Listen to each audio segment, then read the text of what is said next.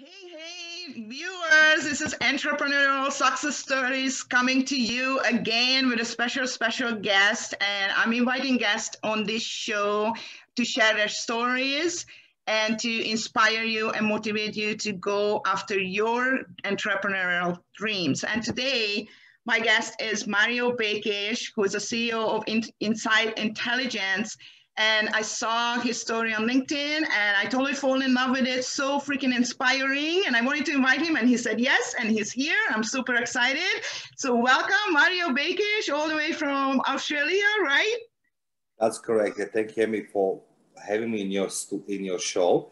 It is true privilege. I always say that from the very first day I saw your appearances on LinkedIn on Professional Business Network. I always like it how do you doing things, how you present things, and how much you believe in yourself, helping other people. And of course, even it's 4 o'clock in the morning in Sydney. I just want to clarify to your viewers and listeners. I just wake up half an hour ago, so I'm going to be a little bit slow. But thank you for having me, Amy. It is true privilege. Absolutely. Yeah. Well, thank you for waking up. And yes, it's 4 a.m. for Mario right now. So he's definitely going out of his way. He's committed. He's one of the really awesome trade entrepreneurs that they're really committed and they make it work no matter what it takes. So thank you so much for waking up so early for the show. And so let's start with your story, with a little bit about yourself. How did you become an entrepreneur? And if you can tell us a little bit, how your life has shaped and how did you get where you are today? Amy, thank you for that question. I truly believe that there's an expression I was always being told, be careful what you wish for. And, as a child, every kid has a dreams, every kid has hopes and believes there's going to be something. I always wanted to be the soldier, but did I know I was going to become the professional soldier and officer? No. I was born back in Yugoslavia, which was a communist country then, and it was a different type of life. My parents were different parents. They more preferred to be for themselves rather for the kids. When I was 14 years old, my father decided to kick me out on Christmas Eve, 86. I don't know, he was drunk and he wasn't happy with his life. Who knows what it was. And for some reason, he told me that evening to get out of the house. And I was thinking he was joking. I was just 14 years old. Well, he didn't joke. It was a Christmas Eve. It was snowing. And, he literally pulled me from my neck and threw me out of the house. Oh, and gosh. Look, as a kid, you know what's happening. You think it's just a part of the show, you know what I mean? It's going to come back and pick you up. And for some reason, my grandfather, he appears out of the dark. My grandfather was a highly positioned official in the secret police in communist Yugoslavia. And, he says, what are you doing on the snow? It's time to be at home with the family. I explained to him what it is. He took me away. So to make a long story short, he sent me to military school. And, I started my career 14, 15 years old to go into naval military school in Yugoslavia. So to become the officer in Yugoslav Federal Army. However, 5 years later, Yugoslavia falls apart and the civil war broke out. I was as everything was just in a mess, it was just a turmoil. You didn't know what's happening. Suddenly you're living for the one system and then you need to grow up fighting for democracy, for independence. It was all breaking simultaneously, the friendship, the families. I have been in touch with my family, with my parents. And one day, day before the war started, I went to see them, I stayed with them. In the morning, I wake up, they left a message, we're okay. So they just gone in Germany as refugees. And I said, what's going on? And that morning, war broke out. And I was like, they left a message and, I already had the dreams to become the soldier. So what had happened that you are 18 years old, you know nothing about life, you agree with me and everybody. When you're 18 years old, you think about, I don't know, how to go out, university, boys, girls, all this scenarios, right? Yeah. And, you know, I'm making such a big plans in my head. You know, I'm going to be the submarine commander, captain, you know, I'm going to make the best girl. But the life was nothing like this. Suddenly you know, I'm in Croatia fighting for independence, which I didn't even know what democracy is, Amy, to be honest with you. I was a child of communism. I was a hardcore young socialist, you know, educated and everything.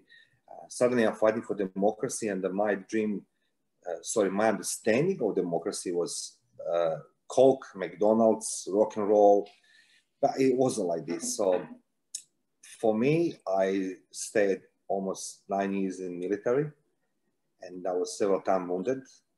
And I was continuously dreaming, Amy. I was continuously dreaming, you know, every day in a combat or when I was at home on my own. Wow. I always dreamed about something better.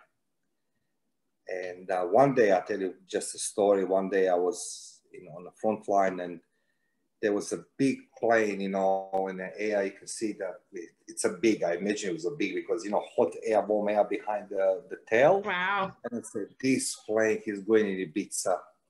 There's the best McDonald's. One day I'm going to be on a plane. And everybody was saying to me, and I was like commanding officer, I had a sizable unit. And everybody says to me, boss, come on, stop dreaming. It's like, one day I'm going to be on that plane. I have enough. But what did actually happen? I was, you know, you're growing up in uncertainty. You're developing all your skills, which are useful in the combat. And then after peace come 96, I was transferred in military security intelligence services. And I was hoping then, I said, I'm going to be on that plane. So what happened, 98, I was transferred to the Department of Foreign Affairs, which, you know, for me was like, what? He said, that's a 007 lifestyle. You know, it's like, me? So, yes, James Bond. Yeah, no. And, but I was fortunate enough, I was made at stage, which, you know, didn't work very well because my father passed away a year earlier. And on a funeral, my ex, she told me she's pregnant with somebody else. So it was for me, it was like, yeah, that was wow, how did you take that? Well, look, I was angry. I was disappointed. One thing I learned that society didn't register my presence. Society has always been happy to embrace and hug people who are contributing more whole society. Like, you know, I'll always call them the A-grade students. The best in society can be, you know, university finished, you know, have all these beautiful titles before the names. I wasn't, you know, I was in military, and, you know, you had the one title, and then military security intelligence services. And, you know, for me was not so much liberty to see myself as a part of society where I was in Croatia. I was always wanted more. And when you want more, Amy, it's hard to understand when it's going to happen this. So yeah, you will agree with me, things happen when you least expect it. For me, it was a transfer to foreign affairs will come suddenly. I never expected this, but I always wanted to move away, to leave the military, have enough, you know, almost 9 years. And, you know, you seeing yourself, you know, become the bold, and, you know, all these things, it's just things changing outside you. And it wasn't the thing I wanted anymore. I wanted more in my life, but I didn't know how to get this more from my life, because that more was always reserved for the people who done university, so that, you know, before people who has parents, you know, who can help them to escalate themselves in society. I didn't have nobody. Plus, I was going to divorce, which later on turned into something totally different. So, 98, I was on plane to Australia after the training in foreign affairs. I was the head of the security intelligence services for Croatian government in Australia. Nice. Yeah, but, you know, then there was the biggest hurdle. Let's go sit on a plane. I've never been on a plane, Amy. You know what I mean? Like, you just... And, you know, when you see on the map, you know, how far away Australia is, it's like, God, Yeah, I said how to long my it took boss, you to fly there? yeah, like, you know, it was like a 36 hours flight then in 98. Yeah. You know, it was Croatia, Austria, London. I was just Wow. a mess. You just want to die. And then you come in Australia, and then suddenly I wanted back. That was my biggest fear. Yeah. I didn't know English. I know the Russian, German. I said to my boss after a few days, I said to him, listen, this is not society for me. They're too friendly, too nice. They're too nice. This is happy people here. Yeah, like, you know, Western Totally society is different. It's so different, cool. you know, like, but, you know, and I'm like, he says to me, come on, Mario, try and, you know, make it the best, you know, we could support you. If it really doesn't work, in 3 months' time, we transfer you in Washington, because Washington was second offer. And I said to him, okay, I'll try. But, you know, step by step, I come to a position that I realized that my dreams come true. And I said, like, if I achieve this so far, I truly believe that I can do more. Again, you know, when you dream, you need to be careful when you dream when you're 14 years old or when you're 29 years old, because people say, what do you want from your life? And I was like, I wanted this and this. So what is that you wanted? Can you tell us what is that you wanted? What is that you were dreaming of at that time? First of all, I want to have a kid. I want to have a child. I knew it. There's no secret. Due to injuries in the war, I knew that it's going to be difficult for me to have a child. But I met a lovely lady here in Australia, and you know, I explained my position that I'm going to divorce. I can't have kids. I like to stay in Australia, but I don't want to stay in Australia because you're Australian and, you know, you give me a visa. So she says to me, you are such a mess. I say, yes, I am. It's like, I know how to do it. And then she fell in love with you. Yeah, she did. And, you know, so like, you know, she accepted me for who I am. And, you know, in life, I truly believe, Amy, that from distance, what I want everybody to understand, everything's happened for the reason, in the right moment, with the right people, right events. Yeah. And I truly believe that what you believe is what you become. So you become what you believe, what you're saying, and what you're thinking. When my son was born, and it's born to IVF, there's no secrets. He's a beautiful young boy. Now it's 18 years old. He kills my soul every day with his puberty things, but he's there. So, like, do I believe I'm going to have a child one day? Even I was told you can't have. I wanted, you know, I dreamed, I wished it. And, it didn't happen when I wanted, Amy. You know, it happened when he wanted to happen. So that was and then what I really wanted is to have my business. And that was the biggest issue. How I can run the business, I don't even properly English. I mean, now I know much more than 20 years ago. My English was very, very poor, very poor. I mean, very, very poor. Your English is perfectly fine. Oh, thank you. Yeah, no, don't even say that. We just, you know, I'm from Hungary originally as well, so I have an accent also. So it's okay. We just have accents. That's all. Okay, proper English. No worries. So, like, I was always having that belief. I inserted that belief in myself. Nobody wants me because of my English. Yeah, and that was my biggest obstacle. I wanted. I didn't know how to do it. And then in 2009, GFC comes across. I was fully dependent by that stage to my wife. And then everything crashed. The marriage and crashed the finances, everything is just crashing down. And I decided to pull the line and say, like, now it's time or never to start working on my dream. So, you know, there's a lot of setbacks in life. So instead of talking about my life in a way like, you know, Alfred Hitchcock and Stephen King make the movie together in Chernobyl, and I mean, like that's how my life looks like. It's a horror movie. It's a horror movie. So how old were you when this happened? How old were you when you decided this is it? I'm gonna make my dreams come true. And what was that switch that kind of switched it on? 38 years old. I was 38 years old, and some standards, Amy, people will say you're too old, Amy. No, not. I just figured, oh, Mario, why you want to do this? Find a job. And what happened? I ran into the book. I was so desperate. My marriage was crashing. My son was being diagnosed with epilepsy. So it was no money, and I didn't want to depend on wife. And I said, like, I need to draw the line here.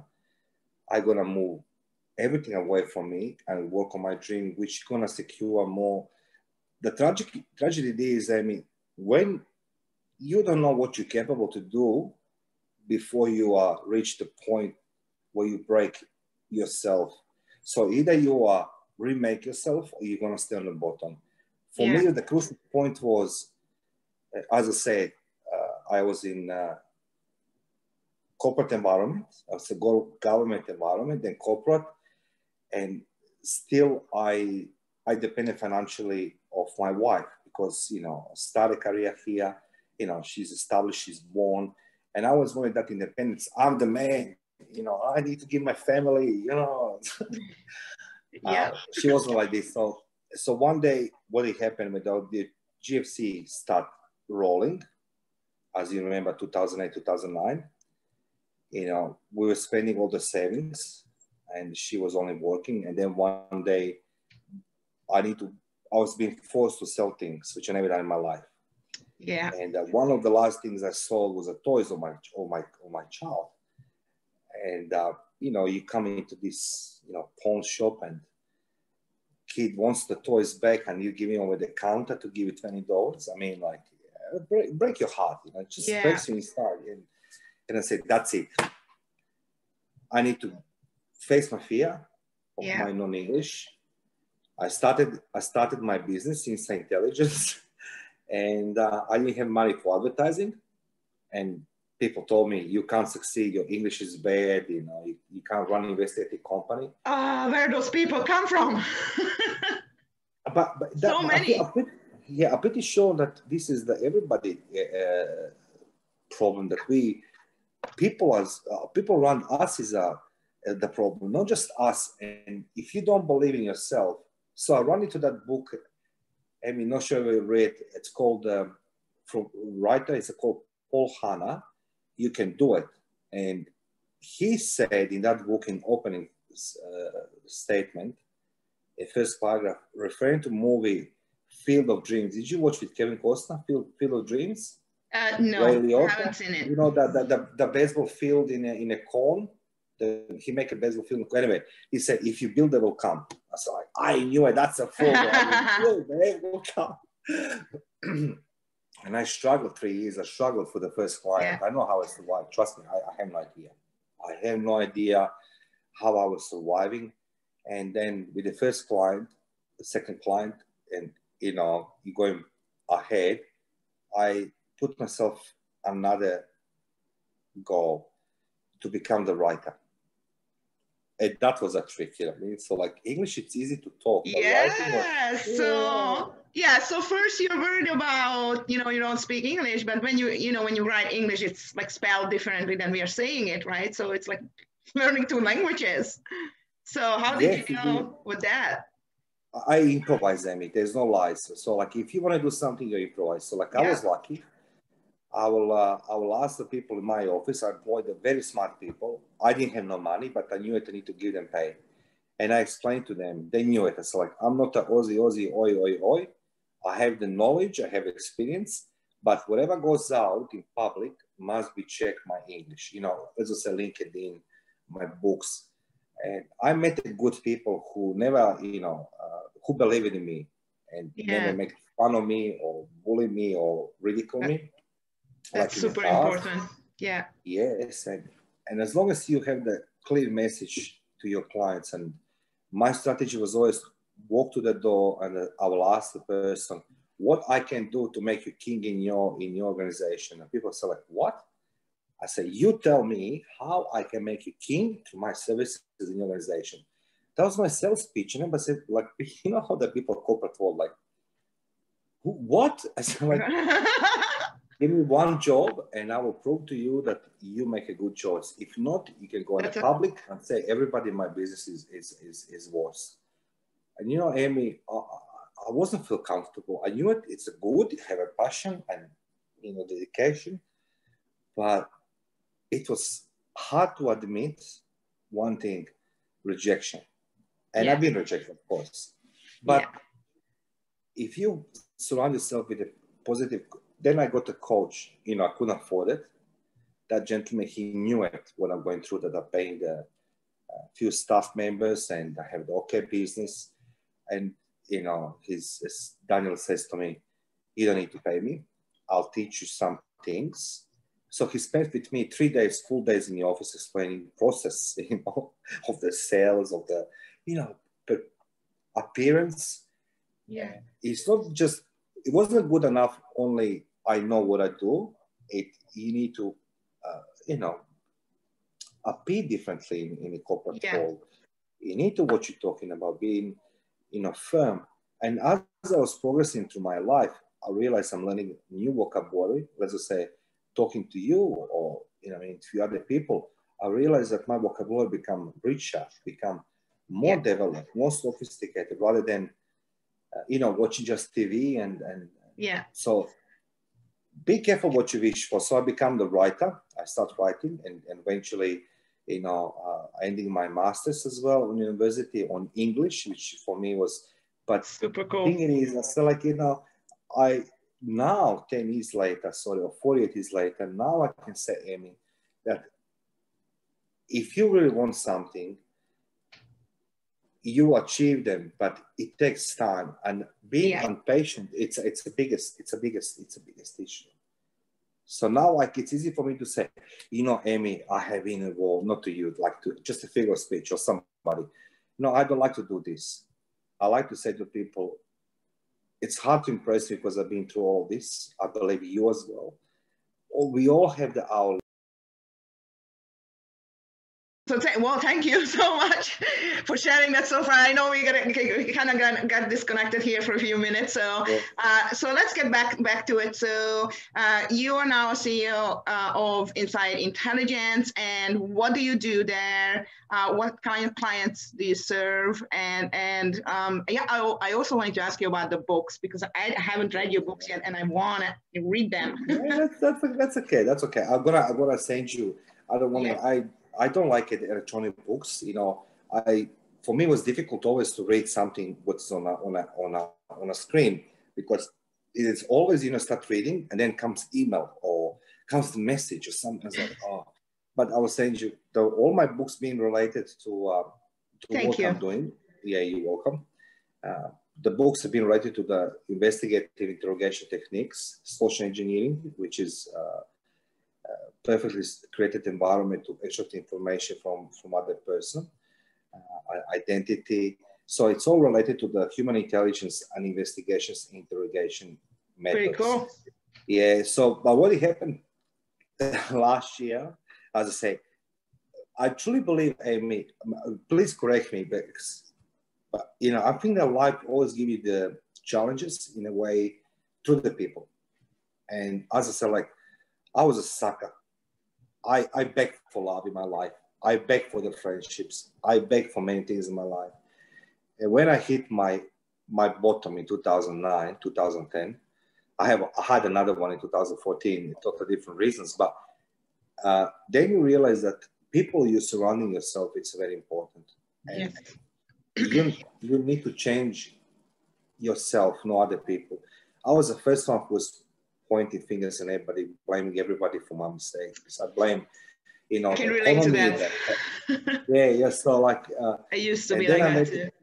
Yeah, so like, you know, this is the people I met. I was lucky, and this gentleman, Marlon, he told me, why don't you end up finish book, my biography? It's like, my biography. It's like, you know, who's going to read my biography? He said like, yo, Mara, it's like, So like, okay, try. And it's hard to write ourselves. So what I finished, 2 books, biography. One's called Blood Soaked Soil. Second is Still Rain, but that is not any title, because what happened in the meantime, I got publisher, and I can't disclose the name at the moment because the contract, and they are very, very envious and jealous, and they want to convert the movie in Hollywood. And I was like, come on, seriously? So what happened, Amy, that all that struggle you're going through life, somebody's going to notice. I'm always say, if people wants to know how to run the business and how to be successful, go to Amy Knazovic. Thank you so much. That's so I said at the beginning, there's a few people who can impress me. And that's like what I'm seeing always.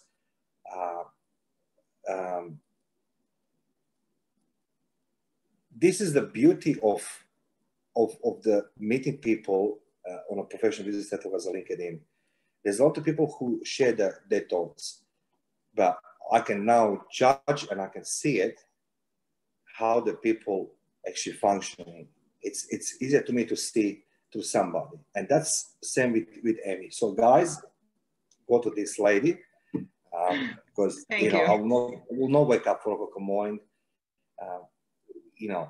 For not just for everybody, it is someone gives me opportunity. You gave me opportunity. Amy, she found time for me 4 o'clock in the morning. So that's what my book's about, and I'm very grateful with you. In the meantime, what's happened to me, I started running the business radio talk show on English, which exposed me to the different avenues and I got credibility. So the business we run here in Intelligence Group, we are providing investigative intelligence solutions. We're servicing major corporations in Australia and globally. Now the less global, let's go take it globally a little bit less, because we can't travel from Australia yet. Yeah. So everything is online.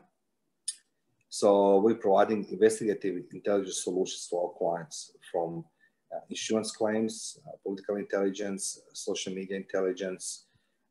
We're doing a lot of due diligence, background checks, surveillances. So it's a one-stop shop for information risk management. That's what we do. Sounds really cool, really interesting. Yeah, I want to read your books, because it sounds like, it's being like a psychology, like you kind of reading people's mind or something like that. That's what I'm taking out of it. Look, I give credit people to on schools I went, and they are smart ones, and because what would I, sometimes I think myself, you do what you love to do, what you do in best. And when you do this with a passion and knowledge, experience, you can't fail. It's hard. It's difficult. I know what maybe is hungry, being homeless, being divorced, and all these things I really know. But if you're persistent and if you do the way you have the plan, you have the dreams, which nobody should deter you from those dreams. And if you have a good coach like Amy, you must be successful. It's true. Like, look, I couldn't afford them. I told you I couldn't afford, I was copying people. I was looking at coffee shops. I was a little spy like before. I was like, okay, that's how they're doing it. Honestly, Amy, and, I combined the small plans for myself. Keeping ideas here, it's good. But when you put it on a paper, it's become plain. Yeah. And if you stick with a 7-day plan, and even if you decide to change the dieting or whatever it is, things are changed, and this is what makes me happy. That people like yourself give me opportunity from other side of the planet, talk to me. Why wouldn't I wake up, like with a person who's helping so many people, and you have the great recommendations and so your success stories. This is what makes me happy, that people who don't save on themselves to help others, then I see myself. But if I walk somewhere and somebody, I'm the manager in a bank, and, okay, you are the employee 9 to 5. You don't work for the check. The check comes to you every week. I need to fight like Amy, like everybody else. But that's the beauty of everything. So this is what I appreciate in people. I mean, I get a business from the clients. I'm doing everything to justify their decision even if they're that day happier or I don't know, like, you know, they needed my services, but always going to prove to clients that they'll make a good choice for what's it called, choosing me. And I'm always gonna make it that to endeavor that part with my books, education, so they see that I'm not stagnating on one spot. I want them to see, and I'm advising everybody, invest into a legacy, and then you can give to clients. Clients want to appreciate this. Yeah, absolutely love it. So I just want to ask you one more thing. So I talk to many people that are stuck in their 9 to 5, right? So they're doing something that they no longer love. They're burnt out, you know, their bosses are not really appreciating what they do. Like even if like they make okay money, they can pay their rent and all that stuff and live month to month, but it's totally unfulfilled. They have their dreams on the side and they're kind of scared to go after it because it's the safety, right? They have their paycheck, they have their mortgage paid. So they're afraid to make that move to actually go after their dream. So what would you suggest to people like that? Like, how would they go about it? What kind of maybe mindset shift would they need to start doing to make that happen? One thing, I do remember one of the classes, the lady, she, you know, when I was in military, she asked us what's the strongest finger on a hand, and you know, we always this it's this one, right? It's the smallest one, it's the strongest finger on a hand. Oh, I didn't know that, really? Yeah, it keeps the balance. You know, try to do the steering, or try to carry the bags, or try to hold the rifle. Whatever it is, this is actually the balance of everything. Cool. Usually, yeah, like so. You know, when you take in consideration in life, we always concentrate on the big picture. That so many things on the side appearing, the signs, the warnings, alarms, and we ignoring. I was the number one. I can write a book of so many bad, terrible decisions, honestly, because I just ignore the one things. Why? Because we always looking, you know, those fingers here. We don't look at the finger, small one. So when you want to change something, you either must have a decision, firm decision, and believe in what you do, or you're going to reach the breaking point in your life when you have no other choice, like I did, and then to start working on something and fulfill dreams. I didn't start my business to fulfill my dreams. They come as I was growing in my business, in my life and everything. But I realized that I can afford now to study English, or I can afford to write the books. I can afford things I couldn't because I was providing the services. So anybody who is afraid, we are all afraid. We are all afraid. Yeah. But Amy, let me tell you something. If you don't have your plans, imagine how you're going to feel when you fit in somebody else's plans. And most importantly, yeah, life is risky, but it's so risky that nobody comes out alive. So regardless what you do, it's one's being responsible adult and take care of a family and everything else. But if you don't try, someone else is going to try. Are you going to fit into their plans? I heard from the gentleman called Bob Proctor, and he asked, yes, the speaker, he said, the richest place on a planet is the cemetery. And I was like, you know, so he continued talking. Oh, I remember when he said that. I love his people videos with the dreams and ideas who never eventuated. And that actually struck me. Yes. So I don't say that, I will say 7 of 10 my ideas I do, they're not good. But I've been stopped. I say, and that's like, the important thing is, if you want to succeed, you just find a person who's going to support you along the way, invest, like Amy, or find a coach who knows, who's been to struggle, people who knows what they did, how they did. It's hard to have a support of somebody from your environment who is there just for you, for sake of being, not to be for you in a way how he or she was like yourself. That's what I say to people. If you want to go for it, or don't go at all. If you want to go up and down, up and down, up and down, planes A, B, C, D, it will never work. It's hard. It's hard. you know, Amy, you know, you work 24/7, it's not 9 to 5, and you need to make yourself check. Nobody gives you check. And you have no I love what I do, so and I have no complaints. And see, but that's the same thing. Like, you know, I'm hoping that this is going to resonate with your listeners and the viewers. But I'll be very happy to answer. Like, if I had a chance to meet someone like yourself to guide me to the process of building myself, it will be shorter pain, less obstacles, but I couldn't afford, I didn't know people, I didn't know what I look for. And that's the reason why you strike attention to me, because every your post resonates with me, regardless how successful or unsuccessful I am, but life experience taught me to see these things. Most of the people don't see the things. And I'm advising everybody, if you go for it, be all in 100% and go with Amy, and she's going to show you. So that I understand everybody, this is not paid advertising. There's nothing to do with no, nothing. I'm surprised you're talking about it. Thank you so much. Because like I will pinpoint on you 100 times before the many other posts, because like I can resonate. Only reason because of life experience and where I'm right now. I'm reading your posts. Other posts are great, but I'll stick with Amy and a very few people. Thank you. You're welcome.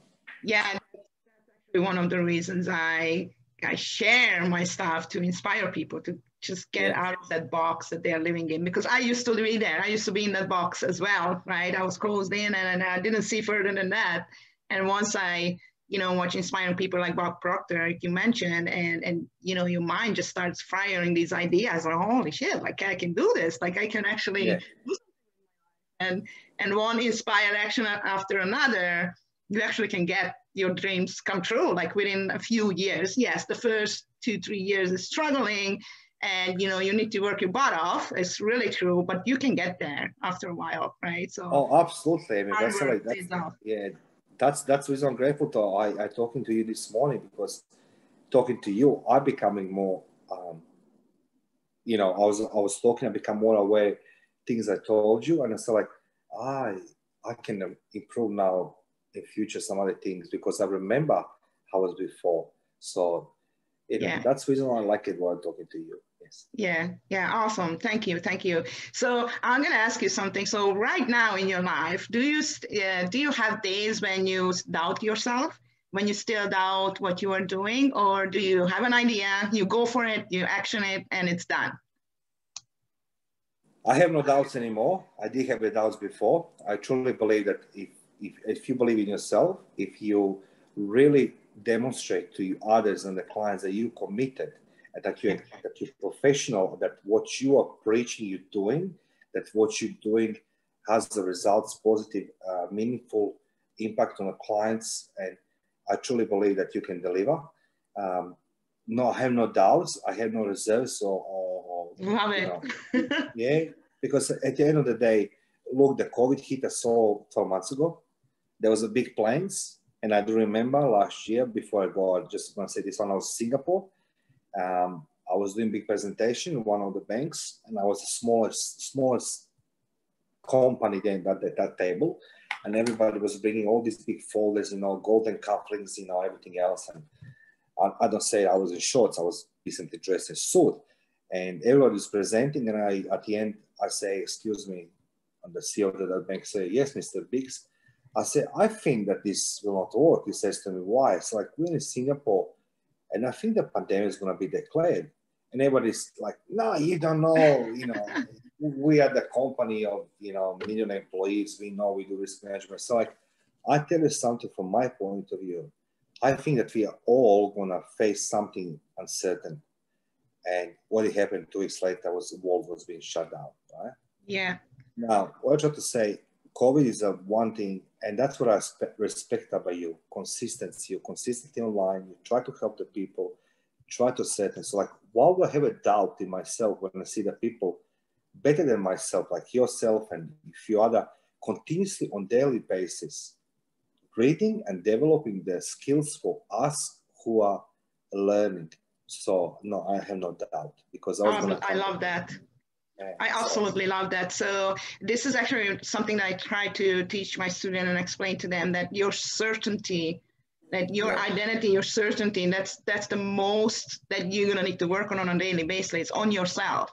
So yes, you know, some people is like, give me the strategy. How can I make money? How can I have more clients? And then they have this certain, you know, strategic questions.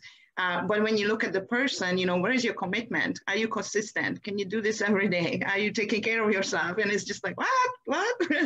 So that's what I want to see. That's what the clients want to see. You know, and me better than I do. And, you know, I mean, that's what I respect you. If the client sees to your consistency, well, you're still here kicking, you're not complaining. Well, of course, I'm going to give to you opportunity to bring my company up or my clients or whatever it is. So that's the beauty of everything else. Yes. Awesome. Awesome. Okay. So why don't you tell people, our viewers, where can they find you? Where can they find your books? How can they contact with you? Yeah, look, it's two ways. First, you talk to Amy Knazovic on LinkedIn, and I'm her contact, mariobekes, Bekes. So on the LinkedIn, mariobekes. Or you can come on our website, Insight Intelligence, INSIGHT intelligence.com.au, and just feel free to contact me to the website. It's an email and all contact details. So LinkedIn or the insightintelligence.com.au, and I'll be happy to talk to you all. Awesome. Thank you so much for everything that you've shared. It's absolutely super interesting and inspiring, and you know, listening to your story and going, you know, through these ups and downs in your life since you're a child, since you're a 14-year-old little child, really. And look how far we have come. I think it's amazing. I love it. I love everybody can, Amy. I'm not the individual only one. I truly believe people need people like yourself to be coached. I truly believe people need to understand whatever happened now is going to define them later. And, you know, as long as you believe in yourself and your capabilities, I don't let other one to put you down, you're going to be okay. But you need to have consistent development. You need to have the coach in life. I do have the coach as well here. Still the same person, but I can afford him now. And I still, you know, discussing things different level, because I realize 7 of 10 ideas, it's a waste of time, energy, money. And I said, yeah, you see, that's a good point. So everybody needs to believe themselves, have a good coach, and decide there's a point of no return. You go ahead, you do it or die. It's same like in the army. So you do it or die. That's a perfect closing, actually. So thank you so much for being here. Thank you so much for watching us, and we'll be back soon with entrepreneurial success stories, and looking forward to some amazing guests this year. I'm not going to tell you who they are because I like to keep you in the dark and surprise you. Anyways, thank you so much, Mario, for coming. You're welcome. Thank you, Amy, for having me today. 4 a.m. there in Australia. Going to bed now. No. I'm going now to take the photos I told you. I love photography. So, but thank you for having me today. And the guys, stick with Amy. You're going to go far. Trust me, you will. She's a person who's have consistency on daily basis, and that's what you want. Appreciate it. You're awesome. Thank you so much. And thank you for watching, everyone. Just say bye to the viewers. Yeah, see you, Amy. Ciao.